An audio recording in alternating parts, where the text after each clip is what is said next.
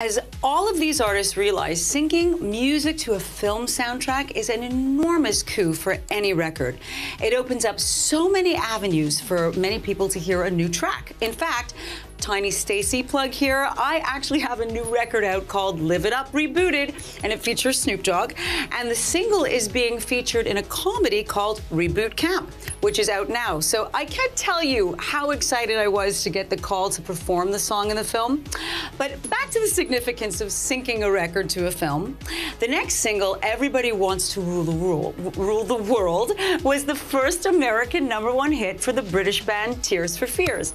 Perhaps because it featured in the 1985 American science fiction comedy Real Genius. Or maybe because it went to #1 because it was just a bloody awesome track. I'm going to follow that up with the 1985 quintessential teen movie song St. Elmo's Fire. It was co-written by John Parr and David Foster.